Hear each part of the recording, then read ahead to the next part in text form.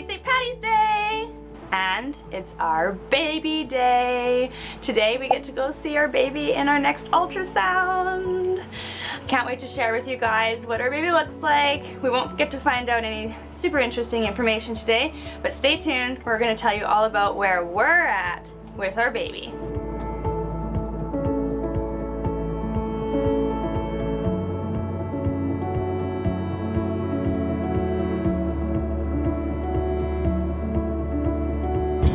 We're driving to the ultrasound clinic right now.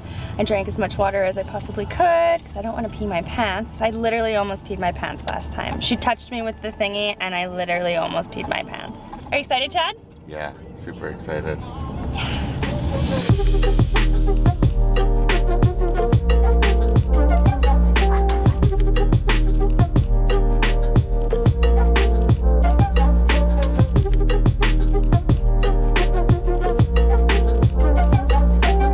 We just finished at the ultrasound place. We tried to take a video, but of course they tell you to put the camera away and there's no cameras allowed. Not allowed to be sneaky. That's how it goes. Yeah.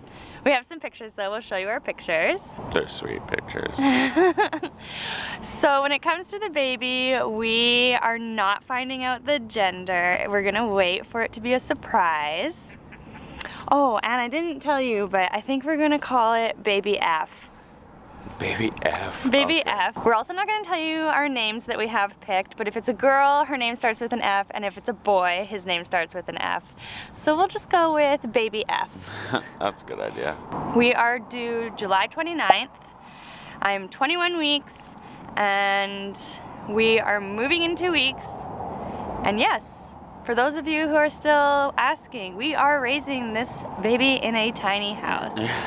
A lot of people tend to say, where are we going to put the baby? And how is that even possible? I think when it comes to like living tiny, like we already live a lifestyle that lots of people ask us, where do we put all of our stuff and how is that possible? So for us, it's just part of normal life. Yeah. I don't think it'll be a big deal at all. We do plan on having the baby sleep next to us in our own bedroom in our sleeping loft for the first stage, maybe for a little while. And the hammock loft, we actually designed to be able to turn it into a second bedroom. We could always do that later down the road. There are so many flying bugs around right now. It's actually really exciting because it means it's spring. I just want to look at them all. What is that? What is that?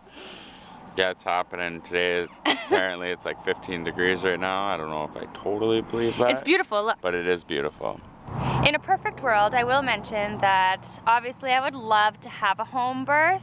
I want to talk to my midwife when I meet her when we move to the island and see what she thinks about that. I understand fully that when it comes to labor and delivery, you definitely have to be open to anything that could possibly happen, and you of course want to do what's best for you and your baby, which I do. But in a perfect world, I would love to have a home birth, and if not a home birth, a water birth at the hospital. That's what I'm thinking right now anyways, if I get to have what I want. I'm really excited to actually get to meet my midwife and then go to the hospital and see where I would probably be delivering and get familiar with all the baby stuff. Like once we move to, we're gonna start filling the house with the things that we need for the baby and getting the house ready for baby, because there was no point in doing that before the move anyways. I guess we really don't know much else about the baby yet because we have to wait to talk to our midwife next week and go over all the little details.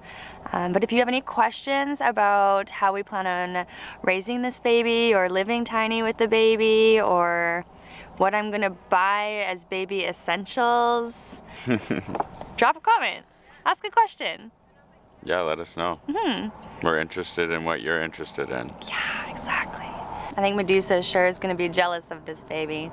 Oh yeah. That'll be interesting actually, but she'll get used to it. Yeah, she will. Maybe she'll have like a little friend, a little buddy. Right. Right now she's already jealous of everything else, like the cats, or if you're not paying attention to her. She'll get used to it. Yeah. If anything, she might just be really protective of the baby, so that's okay. Yeah, that's totally okay. Fine. Maybe she'll bark if the baby moves or whatever, right? Anyways, baby's doing good, we're doing good, I'm feeling great. Like, the second trimester is definitely going swell. I feel so normal, I can eat, I can sleep. I really have nothing to complain about at all, so I feel very grateful, very, very grateful. Yeah. Well, you guys have a happy St. Patty's Day. Don't forget to celebrate or wear green. I guess by the time you're watching this, it's way past St. Patty's Day. Yeah. Well, I hope you did. I hope you did have a good St. Patrick's Day. Yeah. And until next time, guys, Peace out.